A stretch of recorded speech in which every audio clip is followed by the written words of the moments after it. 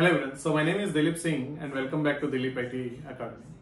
Yes, as part of our microservices sessions, we completed the importance of microservices over the monolithic application in today's application development, as well as we completed one more important component called as API gateway as part of our microservices architecture in our application development point of view.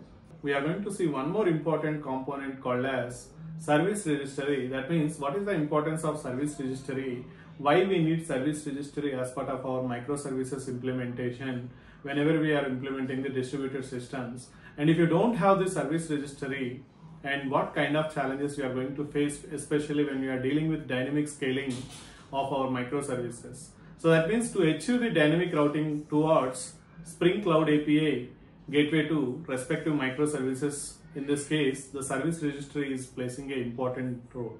As well as we have one more important concept called as services discovery also, but in this session primarily we are focusing more and more on the service registry. And that means how we are going to implement a service registry application, how service registry application is going to fetch all the informations of microservices, and what kind of configuration we have to do, especially when we are creating the service registry application. We will see in this application as a step-by-step process.